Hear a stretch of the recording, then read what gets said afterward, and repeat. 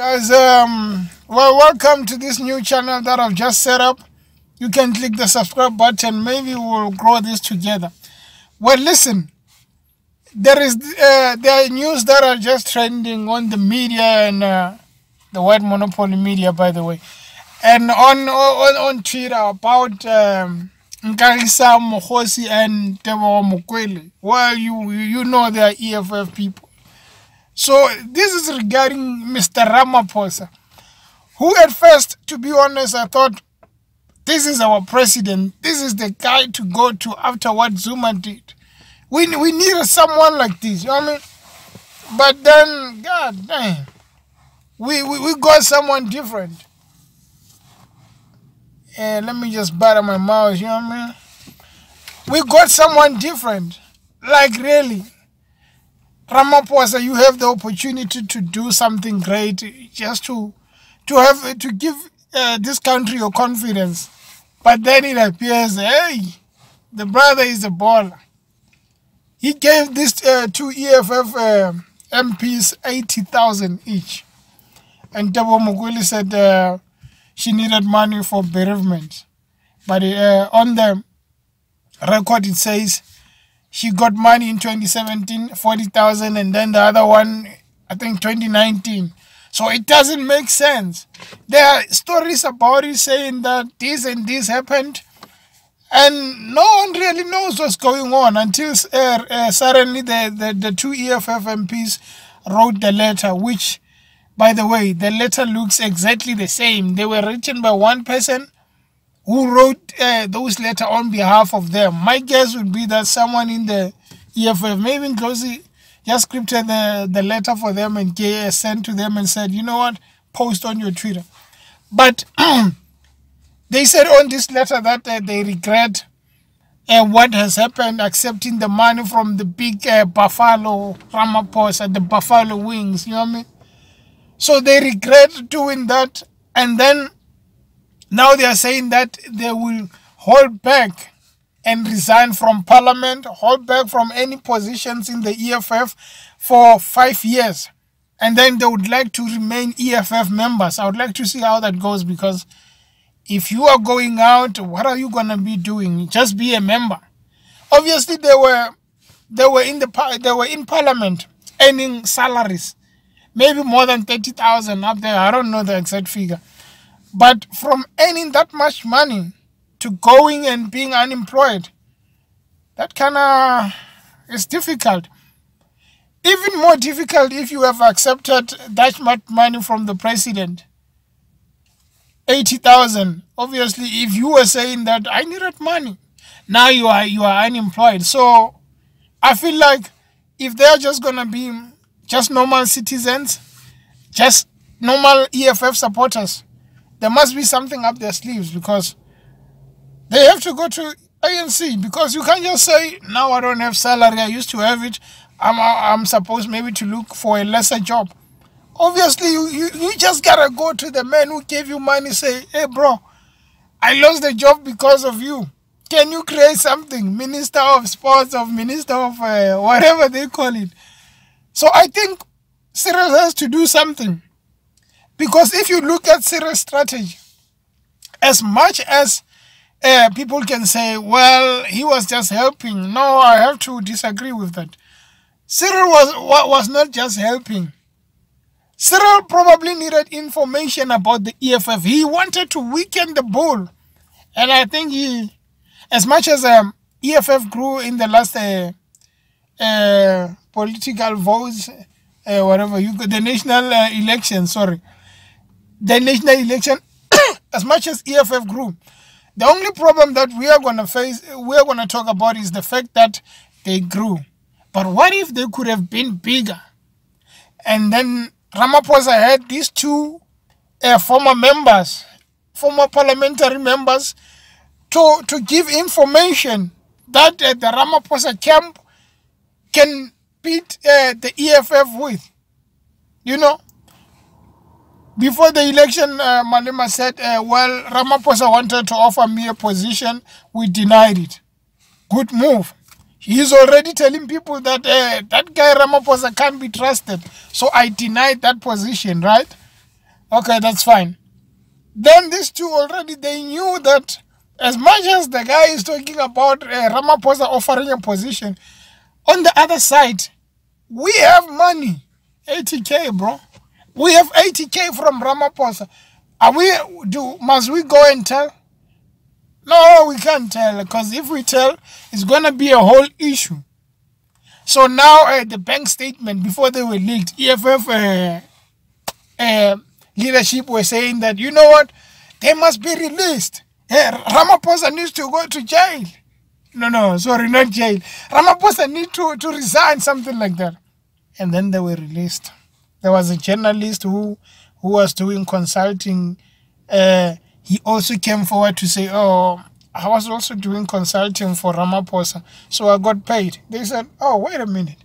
All along you were not talking about this, and you were saying who got this bank statements? Do they even have authority to publish them? No one must touch them. Suddenly you say, oh, I got paid. It's because he was caught red-handed with his pants down.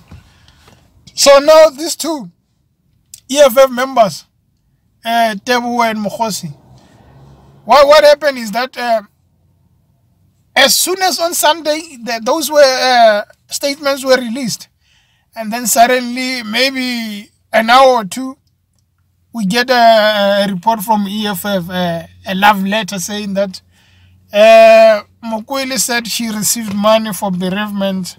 We are going to sit down as the EFF caucus and talk about it. I was like, God damn. Really? It couldn't have come at a bad situation, at a bad day, bad timing. While they had guns and machine guns, ammunition to say, you know what, we are done. We are killing this Ramaphosa. And then here comes Mokwele saying that, oh, wait, we can kill him, but actually he gave me money. I wonder how they reacted. They were probably like, Chief, hey, this is too much, Chief. But no, Chief, we are going to deal with Mokwele. We are going to deal with it. And then they said in a meeting yesterday, on Monday, the 19th. And after the meeting, obviously, the decision was that they must just resign. If they didn't cooperate in resigning, they were going to be fired and it was going to turn ugly. So now it can be a good thing for EFF or it can be a bad thing.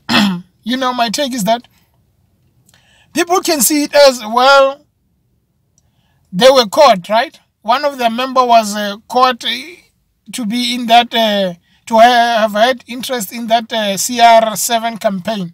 So the action they took is leadership, because they spoke to that person and that person went back and said, I can't do it anymore because I'm dirty. I had the buffalo money on me. Yeah? Remember, the buffalo man is rich. He raised money. He didn't even need more money. He could just take it from his account. Remember, he bought 18. He took out 18 million to buy a buffalo. So what are elections if the guy can buy a buffalo with 18 million? I wonder where the buffalo is, by the way. We need to make a braai with it. So check this. Now, EFF members, the ones who were caught, Teboho and the other one, Mokgosi, they just resigned. Now we have ammunition for EFF, because what they're going to do is that when they go to parliament, maybe the president is answering questions. It's going to be tough, because they'll be like, okay, you went to our camp. Now the members are gone. Okay, now you are facing us because you are corrupt. I think he is, though. I mean, like, not corrupt in a way that the former president was alleged to have been. But it's kind of amazing how the current president has worked his way towards the leadership. And then when he got there, yeah, we can blame Zuma however we want. But when he got there, we haven't seen major change. Actually, I fear for the worst, because Ramaphosa came. After coming to the leadership, Oh, suddenly unemployment is rough. Rent is going up and down as if it's a seesaw. And then we have all these problems. But the biggest thing that I blame Ramaphosa on, he's not hands-on. It's like those smooth talkers. Ramaphosa can just come and say, no, according to section 123, according to this, we are going to grow. Hey, dude, we are not growing. We are poor already. Yeah?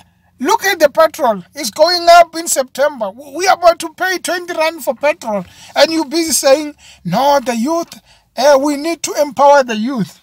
NYDA, National Youth Development Agency. Some days, I think, was it his inauguration or something like that? Maybe afterwards, he was talking to some NYDA guy, and then they were talking about, I think there was June 16 or something like that.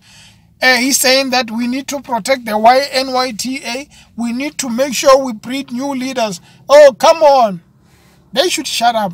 You know, it's better because if you compare to America, someone like Donald Trump was not even in politics. He came somewhere and then became a politician just overnight. But now you have these guys in 1994, they had bags of money. And now they still want to be politicians. Come on, man. Really? To trust that Ramaphosa is going to take us through past 2021. Oh, Lord. If he's still there and then he doesn't make any change, he must go. And then if he's still there and then he made change, he must stick to that and make sure that the country is built up. We're tired of suffering. You know how much the minimum wage is in South Africa? Yeah, apparently 3.5, but I have to disagree with that. People are getting 2,000 for working hard. I'm sure the retailers, they're robbing people of money. You work from 9 to 5. You make sure you work hard. People went to school. They got degrees. Oh, funny thing. Those degrees ain't even working. They mopping the floor with degrees. Huh? They cleaning toilet with degrees. But here's our president who has a lot of money, right? And then he's talking about we are going to have the youth get money. I don't buy that. And I feel like we are just riding a bicycle that's not even going anywhere. So here is it. Mr. Ramaphosa must act up. After what happened to the EFF, they need to look at themselves more lighter and say, you know what? We need to have our eyes everywhere. You can't trust anyone. And then when they are done with that, this country must move on. We need to have jobs, guys. By the way, I'm hungry. Anyway, guys, that's the first video for the channel. Well, there might be some points that I've missed or whatever I've done. Maybe not a good start. I hope we start well from here and then we go forward. So, subscribe to the channel. And then like the video if you want to. But hey, I'm not criticizing people because I'm just being unfair. We need to move on as a country. Since 1994, we are still on the same thing. We need change. We are going to die still looking for change. Is the, what do they call it? Industrial revolution, whatever they call it. We are going to die still looking for change. Since 1994, 96, 99, we need change. We need empowerment. And BEE. You see, Boma BEE and these things of tenders. Wow. They killed our people. Tenders. I mean, like, there's a difference between a tenderpreneur and a businessman. If you compare the two, a businessman will always apply some skills and then read books. A tenderpreneur, the only thing they know is when are we submitting? Where is the tender bulletin? That's what they know. And that's what killed black people. Because all we care about is where is the tender? And then let's make money quick. Build companies. Let's support each other. Why are we even looking to support some other people while we can support each other? We have money. It's circulating around us. It's not a lot of money, but we can help each other. We're going to talk about that next time, especially the fact that the Somalians, they have a good strategy, man. Look at those Somalian shops. The strategy is perfect. But we can even emulate them and do something like that. No, all we're going to do is that, when is the next tender? I can get few people and pay them 1,000. Oh, good luck with that. Thank you for tuning in, guys. This is the JTV.